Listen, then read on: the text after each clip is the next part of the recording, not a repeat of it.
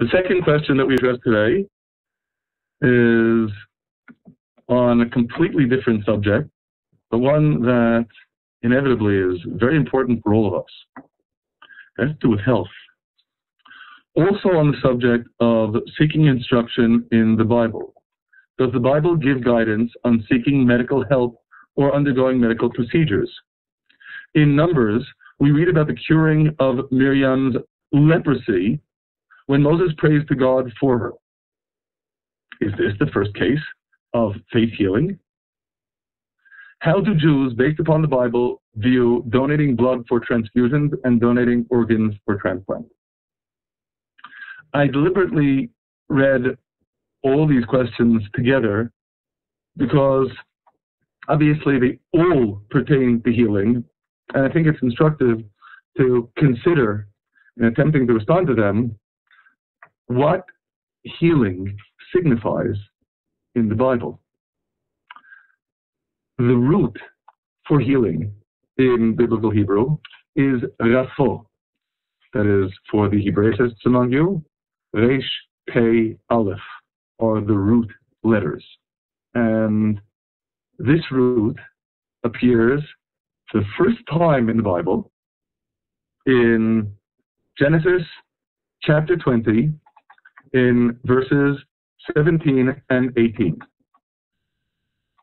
The context here is after Abimelech, king of the Philistines, had taken Sarah, Abraham's wife, and was by consequence smitten together with his household by God and warned of the dire consequences of not releasing her.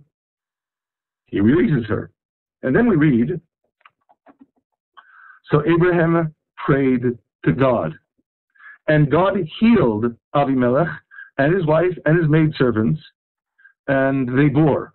Their orifices opened, they bore children. For God had fast closed up all the wombs. Again, perhaps we should read this as all the orifices of the house of Abimelech because of Sarah, Abraham's wife. Well, of course, we emphasize, this is the first place that healing appears in the Bible, and who is doing the healing? Of course, the one doing the healing is God.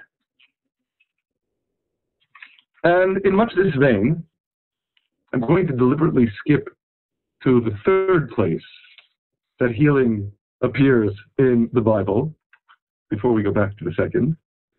In the third place, we encounter the noun form, not merely healing, but healer, rofeh, which could also be rendered as physician,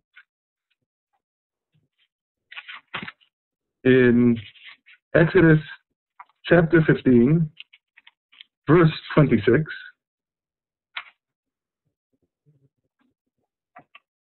We read the following proposition by God to Israel. If you will diligently hearken to the voice of God your Lord, and will do that which is right in his sight, and will give ear to his commandments and keep all his statutes, I will put none of these diseases upon you that I have put upon Egypt, for I am God your healer. So here we encounter, again, the noun, and again, it's talking about God.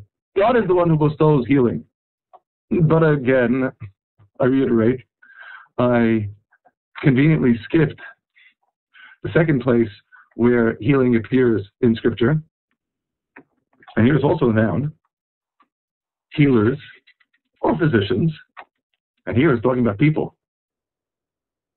I feel compelled to stress at the outset the kind of healers or physicians about whom we read in Genesis chapter 50, verse 2, are not the kind of healers you would ever want to encounter in your lives. After the death of Jacob, we read, and Joseph commanded his servants, the physicians, to embalm his father, and the physicians embalmed Israel. So, people are engaging in a healing process, again, not what we would call healing, because it's not keeping a person alive, it's keeping a dead body from decomposing. Well, I suppose we can see that as part of the same broader engagement as what we would describe as physicians, that is preventing what would otherwise happen if we let nature take its course. With someone who is alive but ill, if we sit back and let nature take its course, he can die. With someone who's dead, if we let nature take its course, the body will decompose. So here the physician's role is to prevent decomposition. Obviously elsewhere, the physician's role is to restore health. And that brings me critically to the fourth place in the Bible where we encounter healing. The fourth place is especially important because it appears in a legal context. In Exodus chapter 21, we read the law with respect to an assailant who has caused bodily injury to his victim. In verses 18 and 19, again in Exodus chapter 21. And if men strive together, and one smites another with a stone or with his fist, and the victim doesn't die, but keeps his bed, he is confined to bed, in other words, he suffers bodily injury. If he rises again and walks abroad upon his staff, then shall he that struck him be acquitted. Be acquitted, obviously, because if the victim does not recover from the blow, then the assailant is a murderer. But again, if the victim recovers well enough to be able to walk about, then the assailant didn't kill him, he just injured him. So he is acquitted of the charge of murder, but only he shall pay for the loss of his time and shall cause him to be thoroughly healed. The loss of time, meaning he needs to pay compensation for the lost work time of the victim. Obviously, he wasn't able to work when he was convalescing from his injury. And this is, of course, critical for our purposes, v'rapo yirapeh, to ensure that he is thoroughly healed, in other words, practically, to pay all medical expenses. Well, obviously, if you're paying medical expenses, that means that you have practitioners of medicine who need to be paid for their time, for their efforts, for the medical procedures in which they engage in order to secure the renewed health of the victim. And of course, what is glaringly obvious in this prescription of the law is the assailant cannot say, "Oh, I'll pray for him and he'll get all better." It doesn't work that way. He's certainly welcome to pay for his victim, to pray for the victim's recovery. He still has to pay for all the medical procedures that are incurred in order to provide the healing. And in our tradition, indeed, this statement in Scripture provides us with the source for doctors, physicians, practicing their craft. Now, we should note here, one could conceivably argue, well, maybe this is only when a person was injured because of the assault of another person. That under such circumstances, the assailant has to cover the medical expenses because he was the one who caused the injury. But what if the ailment was caused by God? There wasn't any human agent. One might conceivably posit that if the source of the ailment is God, then the source of the healing should be in God. We shouldn't get involved. One might, but we don't. That is, this mandate to provide for the complete healing of the victim is taken as a mandate for the physician to engage in his craft. And after all, we read in the Torah the precept of the mitzvah of restoring a lost article to the person who lost it.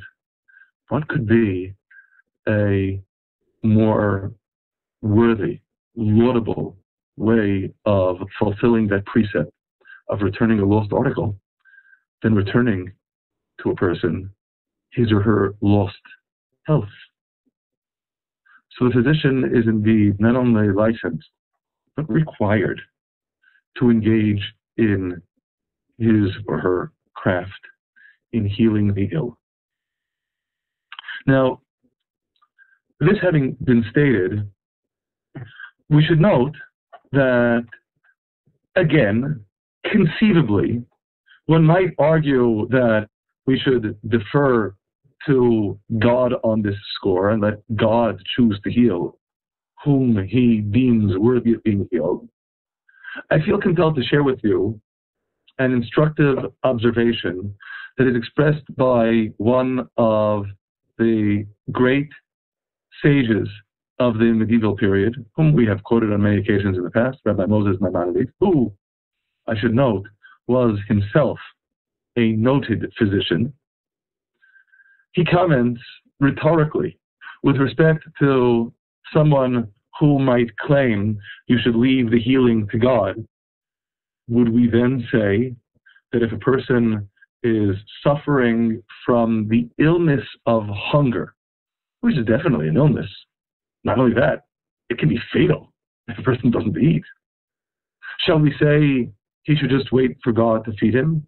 And if he goes and procures food for himself, then he has shunned God and ceased to look to God for his salvation?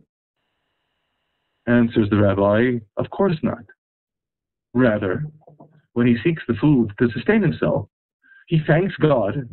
Indeed, every time we eat anything, we thank God. We say blessings of thanks to God for having provided us with that sustenance. He thanks God for having provided him with the means to ameliorate his hunger. He doesn't sit back and wait for God to fill his mouth. The same thing is true with disease. God bids us to be proactive.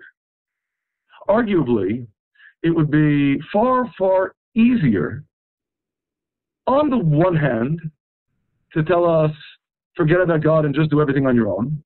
Or, on the other hand, to tell us, don't do anything on your own, just wait for God's salvation. Well, at least conceptually it would be easier. But what the Bible demands of us with these words, to provide for the healing of the one who is ailing, is the mandate, on the one hand, to entirely trust in God. To remember, the first place that healing appears in Scripture, God is the one providing the healing. And arguably, that, rather than what we read in Numbers chapter 10, could be seen as the first instance of faith healing. Abraham prays for Avimelech and his family, and they are cured. Because ultimately, the healing does come from God. In that instance, since the malady was entirely miraculous from God, the healing came exclusively through prayer. The rest of the time, we indeed trust in God for our healing, but simultaneously, we expend all of our efforts to make ourselves worthy receptacles of God's grace in being healed, by taking the medicine, by engaging in the medical procedures, and all the time praying, God, may this thing that I am doing, may this medicine that I am consuming be the healing that comes from you. Because all healing, ultimately, after all, comes exclusively from God. So there is this relentless tension. We strive to heal all those who are ailing, even as we believe that in the final analysis, that healing comes from God.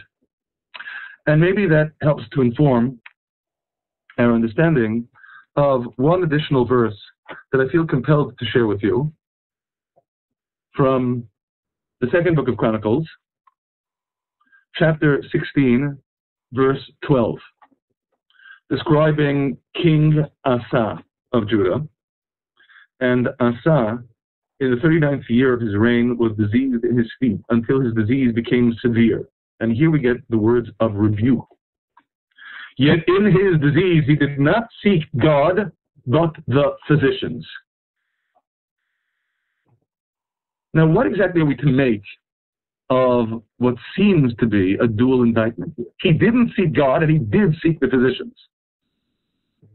On the one hand, one way of looking at it is, there wouldn't be anything fundamentally wrong about seeking the physicians if he sought God first.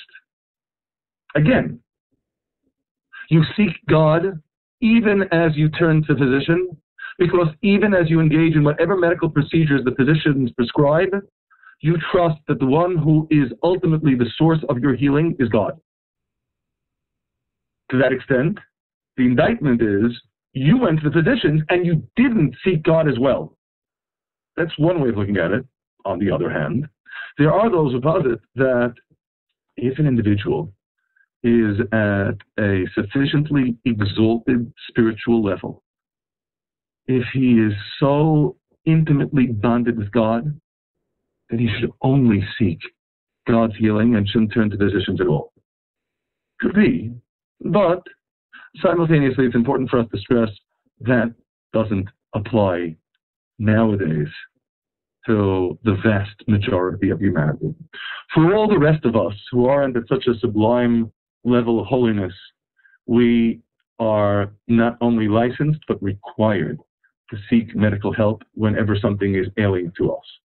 Even as, again, we always trust that the final healing is something that comes from God. So, with respect to the questions here, now that we've seen the background in the Bible, on the one hand, of course, does the Bible give guidance on seeking medical help or undergoing medical procedures? The answer is emphatically yes. Most emphatically, again, Exodus chapter 21, verse 19.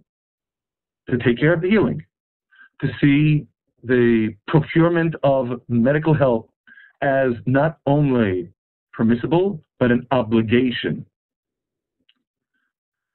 And of course, in that vein, with respect to the curing of Miriam's leprosy when Moses praised God for her, I feel compelled to make the same point that I made with respect to Abraham praying to God in what might be deemed the first instance of faith healing in the Bible, in Genesis chapter 20. All that is involved in that healing is a prayer because the malady, the affliction, was entirely miraculous. In the case of Avimelech and his household in Genesis chapter 20, we already noted. In the case of Miriam, her being smitten by, I prefer to use the Hebrew, Sara'at, is as punishment for her having spoken inappropriately of her brother Moses. Leprosy is a poor translation, an artifact of the translations of the Torah into Greek and Latin. Sara'at, certainly as it pertained to Miriam, is a spiritual affliction. It was indeed a miraculous affliction that was brought upon Miriam as punishment by God.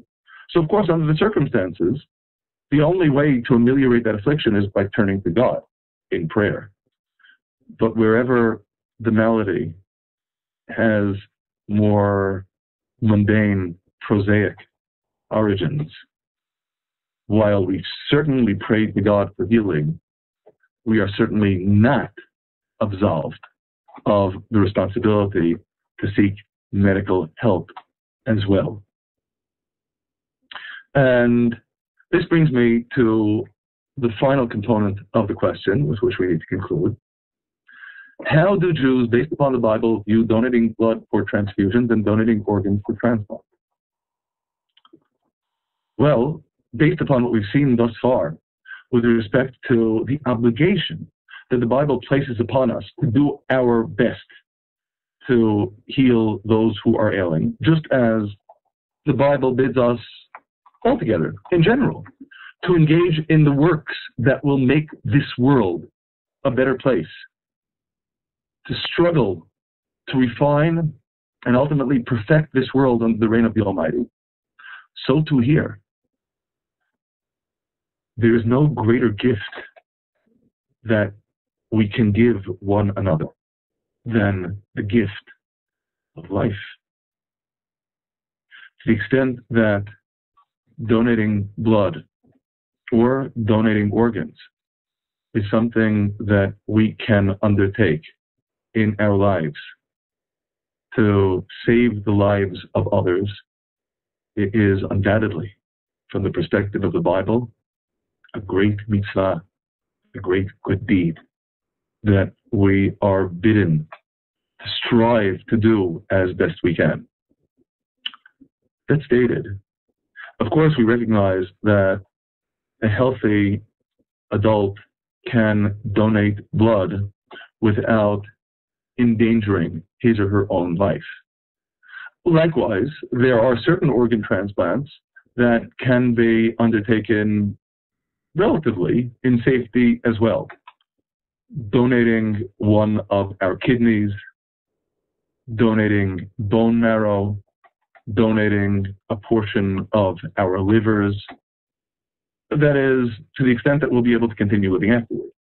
Because while doing our utmost to save others is unquestionably the greatest gift, we are forbidden to take our own lives, even for a worthy cause, if there aren't specific guidelines that mandate doing so. There are certain circumstances that demand of us martyrdom, but this is certainly not one of them. On the contrary, one of the circumstances that mandates martyrdom in our tradition is if you are held captive and told either you kill so-and-so or we'll kill you. No one has the right to play God and choose who will live and who will die. We don't take our own lives, but we will submit to martyrdom in order to avoid a violation of the prohibition of murder. Likewise, reversing the question, one is not permitted to forfeit one's own life in order to save another by offering one's organs for transplant, if the consequence will be death. And inevitably, this question does arise in all of its complexities, its ferocious complexities, when we consider the question of organ transplant with respect to those organs without which no one can survive. Again, you can donate a kidney and live. You can donate bone marrow and live. You can even donate part of your liver and live. You cannot donate your heart and live. Only the recipient will, if all goes well, survive that procedure. The donor will not. Which inevitably forces us to confront the thorny question of when does life end? Now, this is a very complex issue, and I am not going to make any attempt whatsoever to resolve it here. It is a question for the most dedicated students of the Bible and biblical law to deliberate over and to reach the appropriate conclusions, and it's by no means a simple question. If the donor is deemed to be already deceased, in which case you can't save the donor's life anyway, then transplanting his organs is again the greatest mitzvah, saving a life, the greatest good deed, saving the lives of the recipients of those organs that will be transplanted. If, however, the donor is deemed to still be alive, even if the donor only has a few hours of life left, taking out the donor's heart, killing him, is an act of murder. To the extent that you are at all familiar with the question of organ donation in Jewish tradition, this is the crux of the question. Again, we strive to our utmost to be godly. God reveals himself to us by acts of giving, and we strive likewise to give as much as we can. Giving the gift of life is the greatest gift of all. But while striving to be godly, we don't attempt to play God, to decide who shall live and who shall die. So again, the critical question, is the donor already dead? If so, you're not saving a life anyway by refraining from engaging in the transplant. You can only save lives by taking the organs of the deceased donor and transplanting them into living people. But if the donor is still alive, we are emphatically not utilitarians.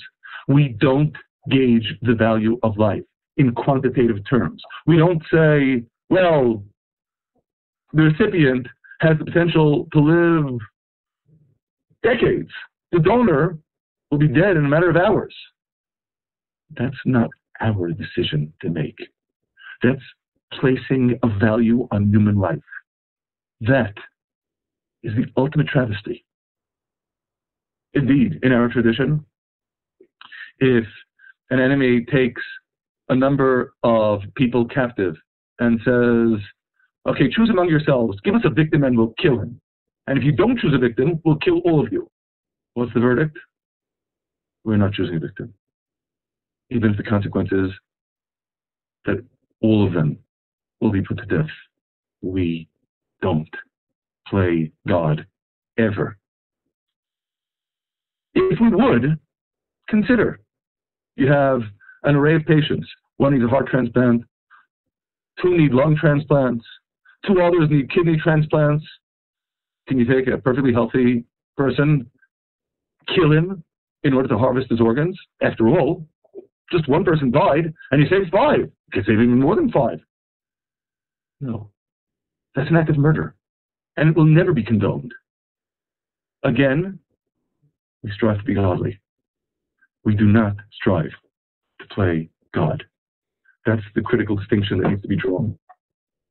It is giving of ourselves to the full extent that we can, but not succumbing to a utilitarian view where we deem one life valuable and another life not. This is the challenge.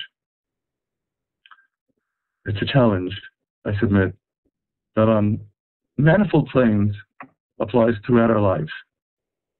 Maybe most graphically for the physicians, but really in various contexts to all of us. Strive with all our hearts and souls to be godly and to be godly dispensers, giving as best we can, but to never strive to play God, to arrogate to ourselves an authority that we don't have. And so, again, healing the sick is the sacred responsibility that God gives us. Healing the sick is the great good deed, the mitzvah of emulating God and being godly. It doesn't excuse playing God. May we indeed integrate godliness, true godliness, not the counterfeit brand, true godliness, into our lives in every way possible. God bless you.